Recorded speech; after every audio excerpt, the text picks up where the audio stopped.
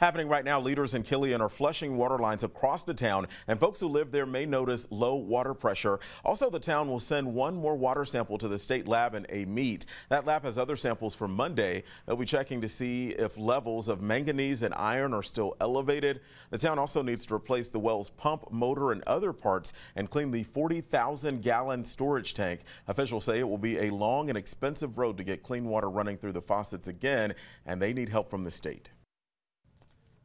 Just be patient. They're still handing out water at the Town of Killian Town Hall.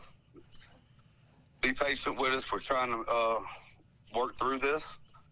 And if any state officials are listening that can help, we would greatly appreciate any assistance that you can provide. Now take a look at this. This is what they're dealing with. This is the brown water flowing through the pipes right now. They'll be flushing that system over the next few days. We'll keep you posted on progress as the problem has now entered its third week. A federal judge is